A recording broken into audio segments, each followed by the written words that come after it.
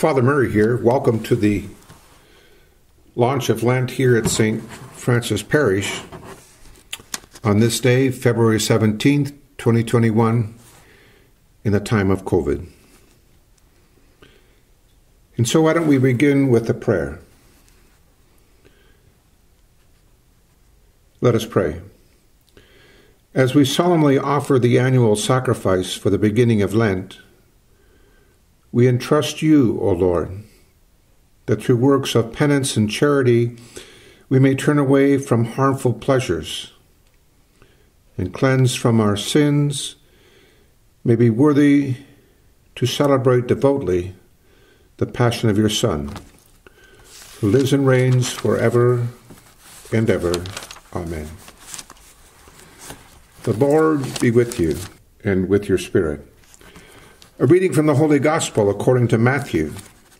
Glory be to you, O Lord. Jesus said to his disciples, "Beware of practicing your piety before people in order to be seen by them, for then you have no reward from your Father in heaven.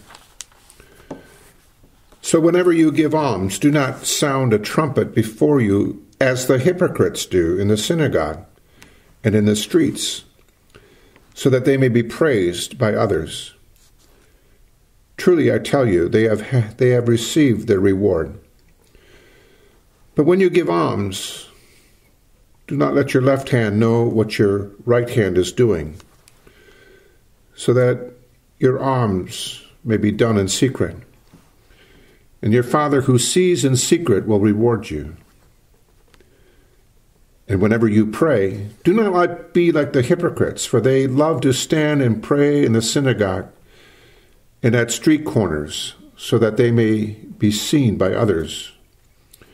Truly I tell you, they have received the reward. But whenever you pray, go into your room and shut the door, and pray to your Father who is in secret, and your Father who sees in secret will reward you.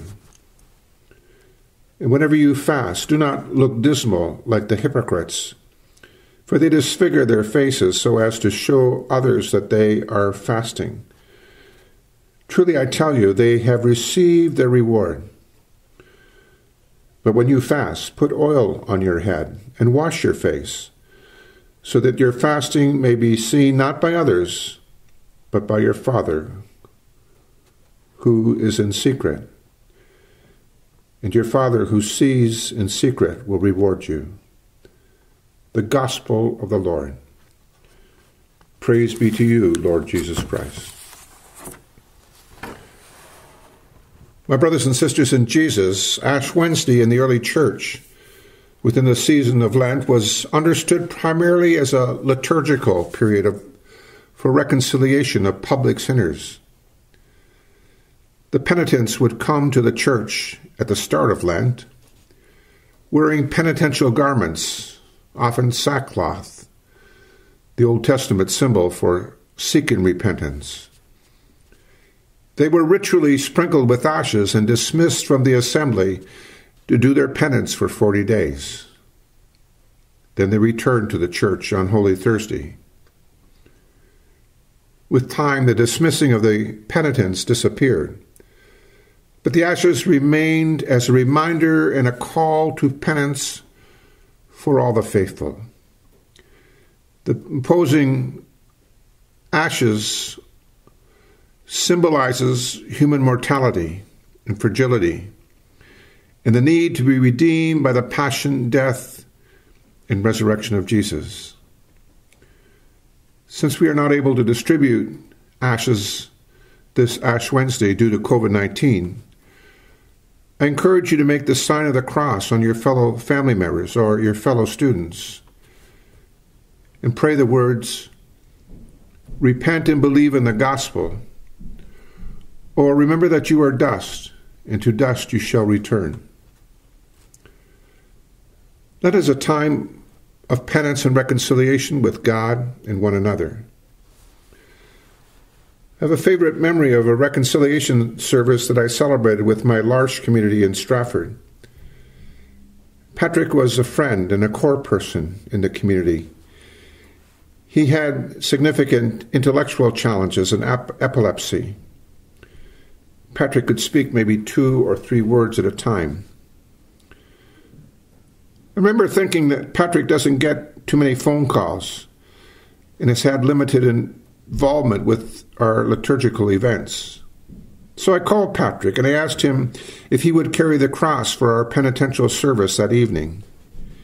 He simply said, "Yep." Patrick was among the first to arrive at the hall where the celebration took place. I handed him a cross. It was about 5 feet high, 6 inches wide, an inch thick. Not only did Patrick carry the cross into our liturgical celebration, he hung on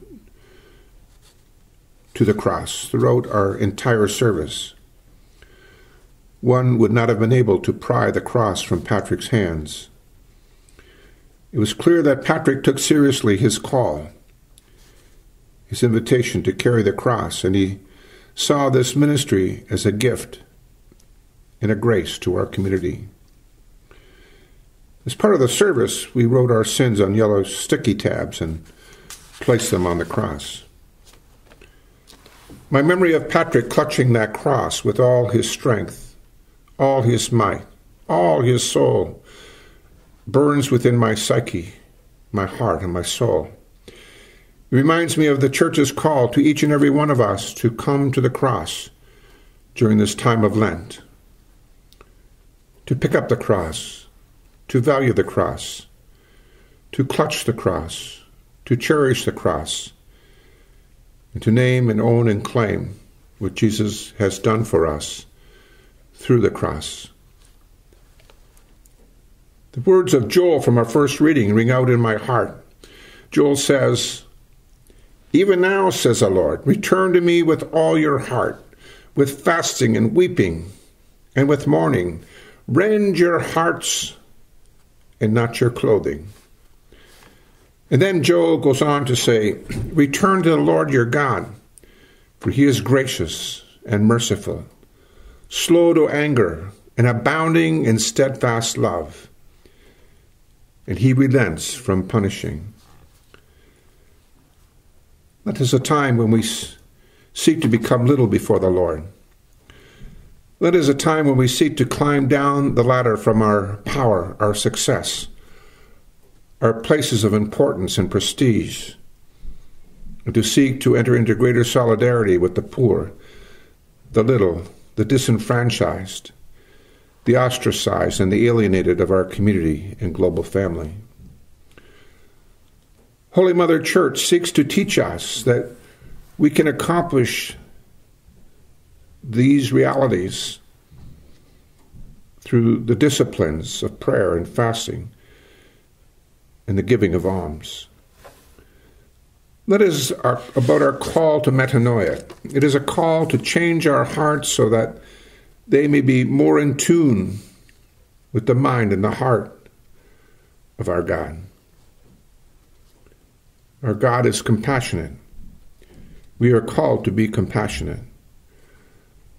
Our God is a reconciler.